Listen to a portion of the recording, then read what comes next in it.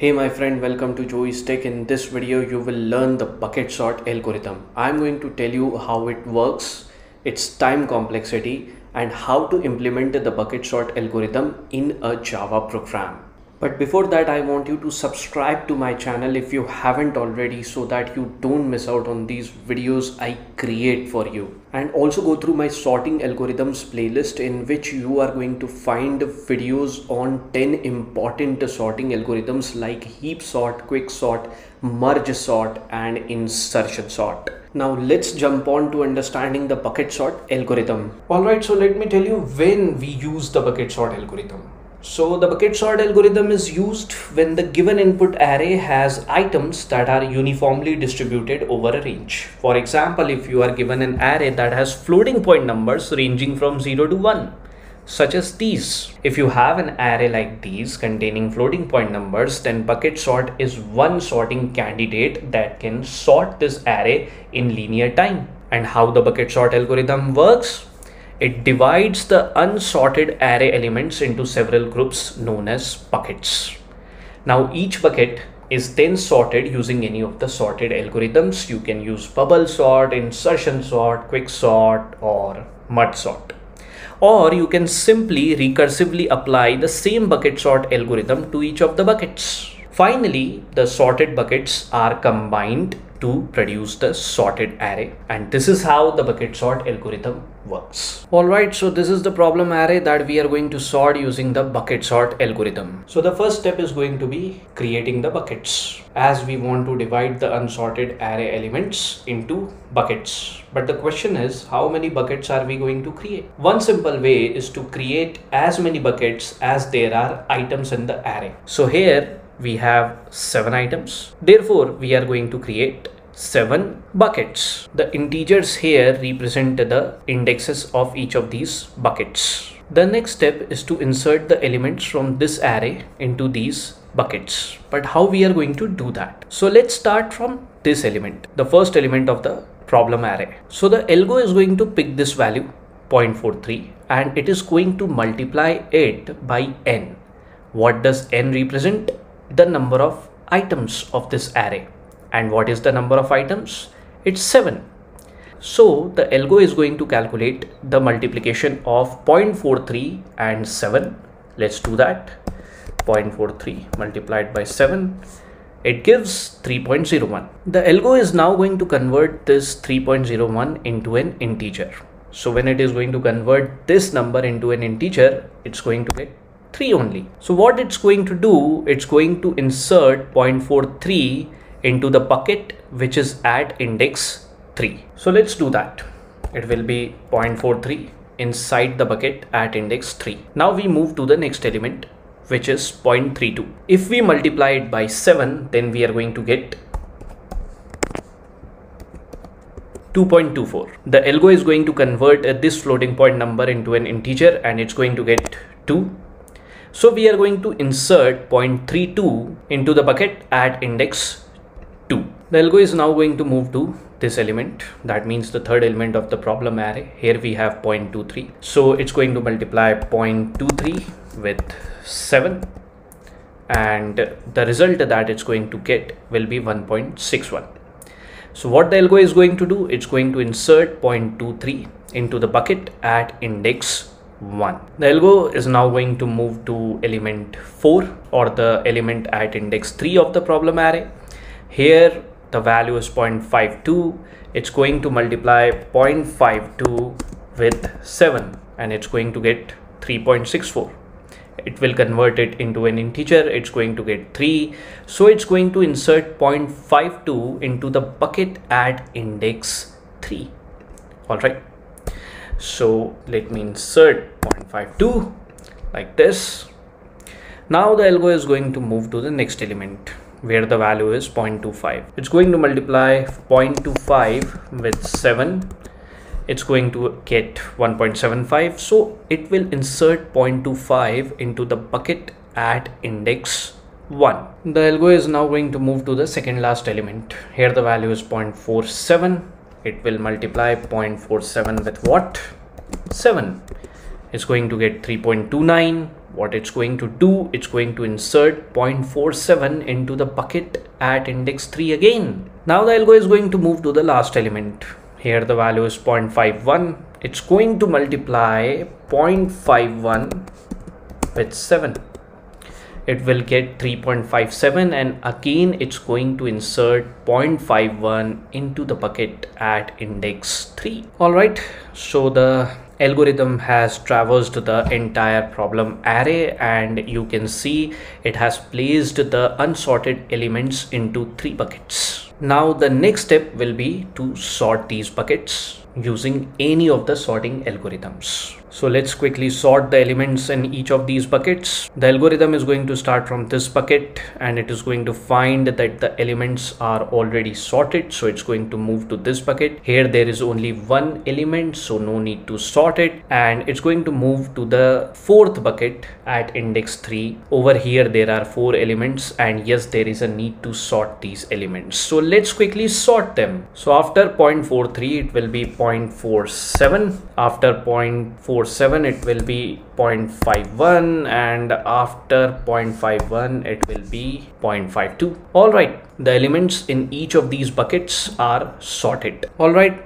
the algo will perform the next step of combining the elements present in these sorted buckets. So it's going to start from this bucket. Here the first element is 0.23, so it's going to pick 0.23 from here, from this bucket, and it's going to place it in the first item of the output array, and at the same time it's going to eliminate the element from here. Now it's going to move to the second element of the sorted bucket, the bucket at index 1, and it's going to pick this particular floating point number, which is 0.25, and it's going to place it into the second element of the output array like this, and of course the floating point number will be erased. Then the algorithm is going to move to the next bucket, and it has one floating point number only, or one element only, which is 0.32. It's going to pick it up and it's going to place it into the third cell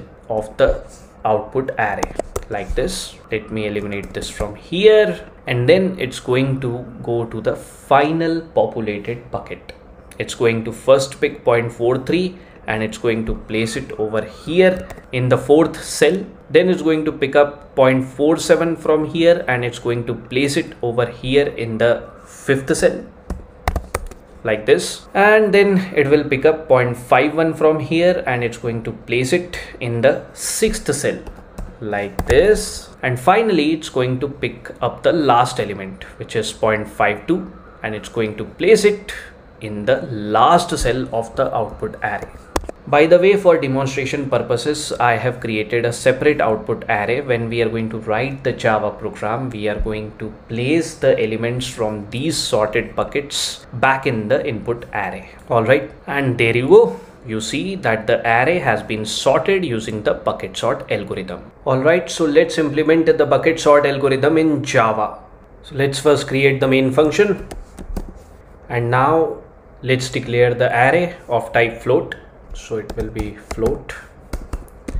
The name of the array, let it be ARR, and let me quickly initialize it to have these floating point numbers. Alright, there you go. The array is initialized. Now I'm going to create an object of this bucket sort class. So it will be bucket sort ps equals to new bucket sort. Okay, object created. Now I'm going to call the bucket sort function. So it will be bs dot bucket sort. It's going to show red because I haven't defined the function yet, but let me pass the parameters now only. So the first parameter will be array itself, and the second parameter will be its size.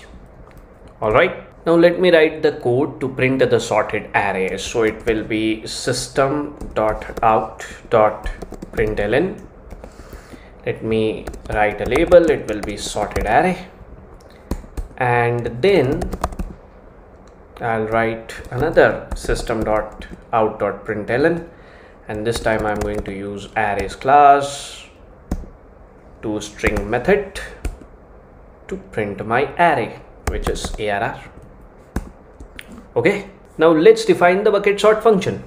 So it will be void bucket sort, and there will be two parameters. Number one will be the float array. I'm going to name it as array only, and the second one will be the size. Let it be n. Okay, the first thing that we are going to do is put a check over here that if n is less than equals to 0, we are going to stop the execution of the bucket sort function. That means if the length of the array is less than or equal to 0, then there is no use of proceeding ahead. So I'm going to write if within brackets n is less than equals to 0, and I'll write return. Okay, now we need to create buckets, and you already have seen that we inserted floating point numbers into buckets. So there is a need to create a 2D array over here, a row and column type data structure. So we create an array of array lists of type float of size n. Let's do that. So it will be array list, type will be float, square brackets, let's name it buckets, equals to new array list size n. Okay, so buckets here is an array of array lists of size n. If you visualize it in tabular format, then it will have n number of rows. The number of columns will be derived at runtime only, because we don't know yet how many floating point numbers, how many of these floating point numbers will be inserted into which all buckets. So we'll be creating empty buckets. That means at each item of this array of array lists, we'll be initializing a new array list. All right. So we are going to start a for loop that is going to start from index 0 and is going to end at the last index of the array, the buckets array. So it will be for int I equals to 0, I less than n, I increment operator. And at every item of this buckets array, which will be denoted by buckets within square brackets I, it's going to initialize a new array list of type float. So it will be new array list, type will obviously be float. Okay, now we'll write the code to add elements into these buckets. So we'll have to start a for loop again that is going to run the length of the array. So it will be for int I equals to 0, I less than n, I increment operator. Okay, now we'll write the code to calculate the index of the bucket in which we'll be inserting a particular element. So I'm going to declare an integer variable. It will be bucket idx equals to, and what did we do? We picked elements from this array and multiplied them by 7. 7 was the number of items in this array. Here the number of items is represented by n. So what we are going to do, we will write arr within square brackets I multiplied by n, obviously. Okay, the next thing we did after multiplying any of these floating numbers with 7, we converted the result into an integer. So let's do that over here. All right, so the code to calculate the index of the bucket in which we'll be inserting a particular element has been written.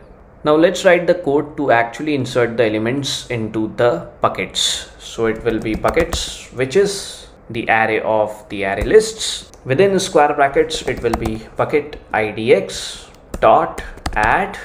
Within brackets, it will be the array item. All right. Now the next step will be to sort the elements in each of these buckets. That means to sort the array list present at each of the items of the buckets array. To do that, we are going to make use of the sort method of the java.util.collections class. So let me import it first. Will be import java.util.collections. All right. Now I'm going to write a for loop that is going to run the length of the buckets array. So it will be for int I equals to 0, I less than n again, and I increment operator. Okay, and within the for loop we'll be writing collections dot sort buckets within square brackets I. This line of code is going to sort each of the buckets, actually the elements in each of the buckets. Now the next step will be to get the sorted elements from each of the buckets back into the input array. So yes, we'll be using nested loops. The outer loop will run over each of the buckets and the inner loop will be responsible for getting the elements out from each of the buckets.